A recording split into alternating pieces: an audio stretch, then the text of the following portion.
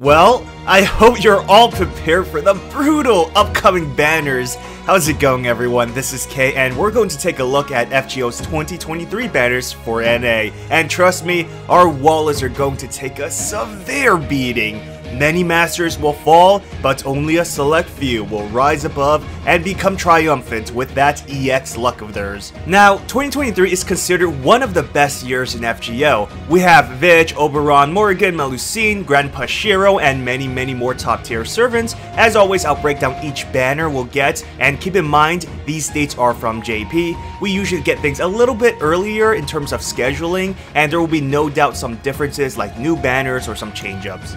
Alright, so get your credit cards ready, throw away those bank statements, take out a loan if you have to, because what's coming is going to be insane.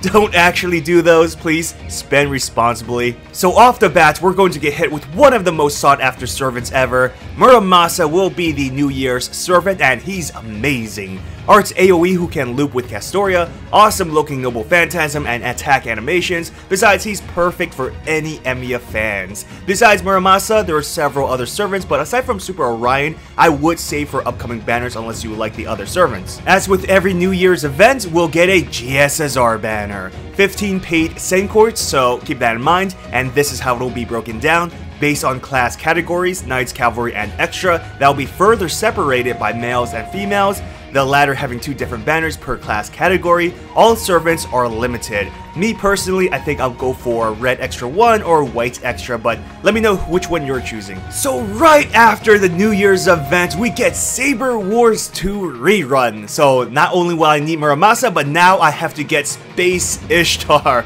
RIP wallets. As a reminder, MP2 Ishtar is recommended for harder quests. Not required, but it'll certainly be very helpful since she deals neutral damage due to her class. And right after the Saber Wars 2 rerun, we'll get the Tengu event where another most wanted servant of mine is being released. Oh my gosh, I'm gonna go broke, but Avenger Ushi will be out, and my god, I really want her. Of course, we'll also get a free welfare servant. Thankfully, we'll get a break where a CE banner will be released, allowing us all to recover from the gacha torment. We'll also get another Grail Front event. I personally love those for the tactical gameplay, but there's going to be a Roman banner, so another week break from summons unless you want Romulus. Shortly after, we'll get a 2023 Valentine event where the anticipated Karen will be out. As usual, you can attempt to pull for the other non-limited female servant, perfect for story-locked ones. Not only that, there will be a Save banner rerun as well. And we will have a download commemoration who will feature Proto Arthur as a raid-up servant. So after that, as tradition, we'll receive the Chaldea Boys event, where Amakise Shiro will be the highlight of the event. Of course, male servants will also have raid-ups, along with another raid-up for Voyager. We'll get another break till the next event. There will be a class summoning. I honestly would suggest you save your Saint Coins instead of pulling on this banner. This year is filled with great servants. Besides, if you really want a specific servant, this isn't really going to help because there's no raid-up.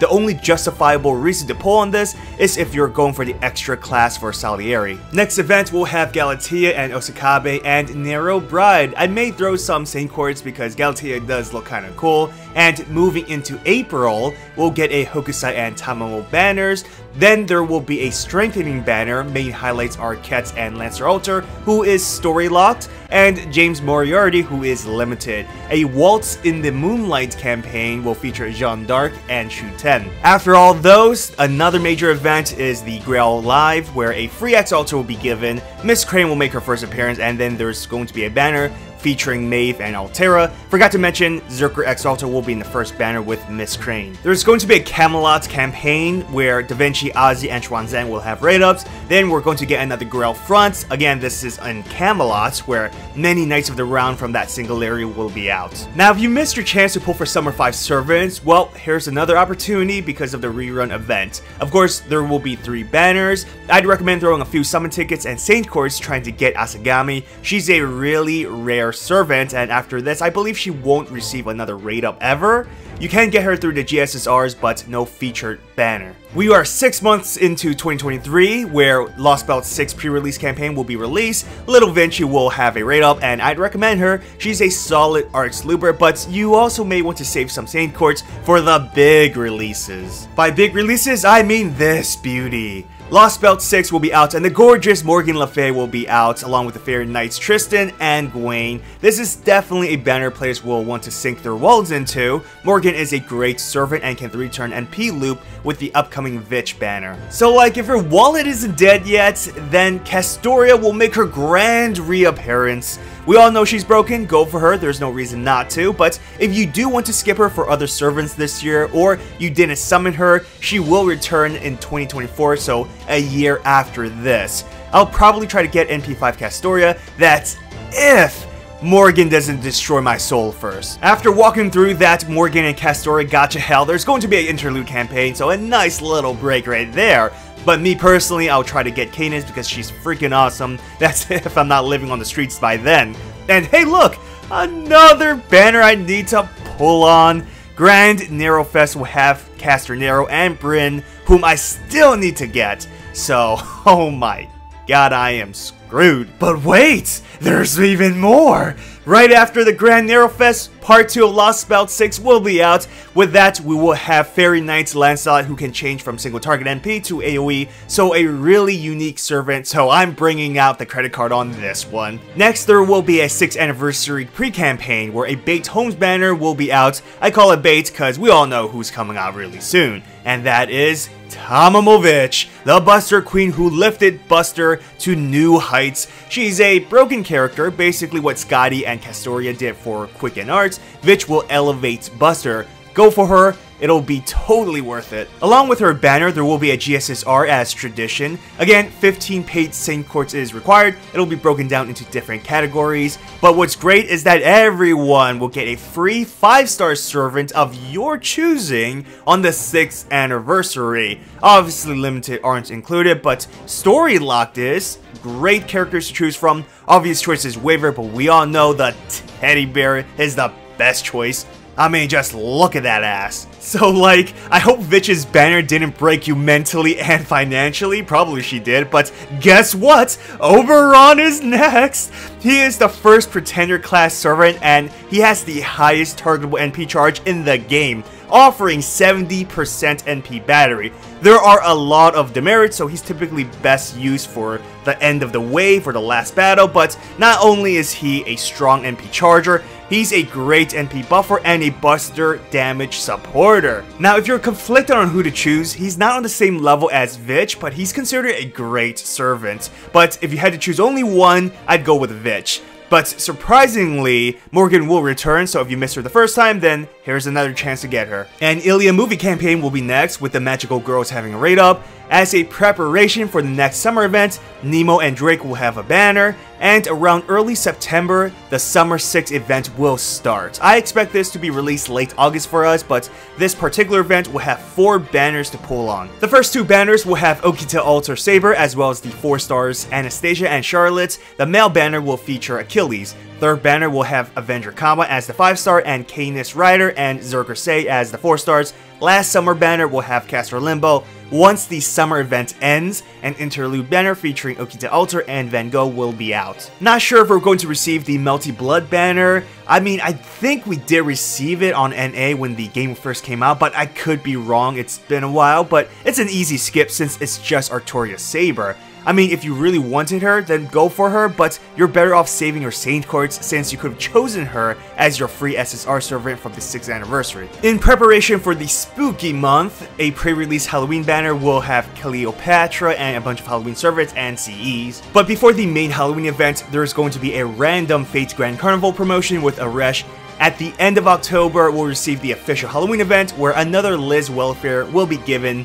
New servants like Zenobia and Jacques du Mollet will be out. I believe that's how you pronounce it. My French is pretty bad, so don't judge me too harshly. But along with them, Napoleon and Dayon will have raid ups on separate banners. Also nearing the end of October, an Apocrypha event banner will be up. At the start of November, probably end of October for us on Global, we'll receive the Gouda 5 rerun event. Perfect chance to get Himiko, she's a really fun servant to use. And after that, a download campaign featuring Ibuki Doji and Kintoki will be up.